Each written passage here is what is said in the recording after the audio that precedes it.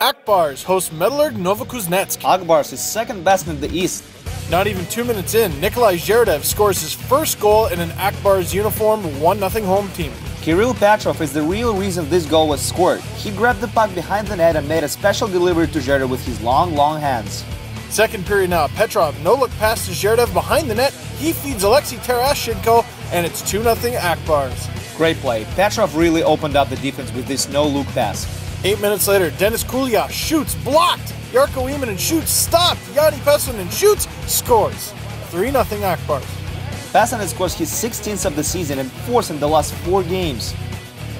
Third period now, Akbars on the power play. Immonen to Pesonen to Dmitry Obuhov. 4-0 Akbars. Obuhov scores his 3rd in the last 4 games. This line has been productive lately. 6 minutes later, Kuznia tries to get out from their own end. Bam! Alexei Morozov with a hit. Nico Kapanen gets the puck and scores. 5-0 Akbars. What a hit by Morozov. He doesn't get an assist on this play, and that's just too bad. He fully deserved it. That's all Akbars would need, I think. They get a solid win, albeit allowing 1 goal. 5-1 final. I think they take it.